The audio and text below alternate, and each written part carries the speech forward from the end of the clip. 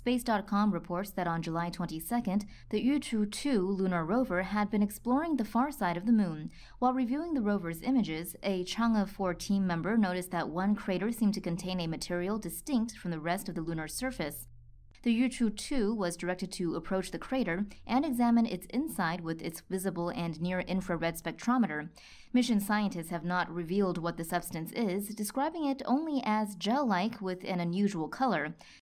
Outside researchers have suggested that one possible explanation is that the substance is melted glass created from meteorites striking the surface of the moon.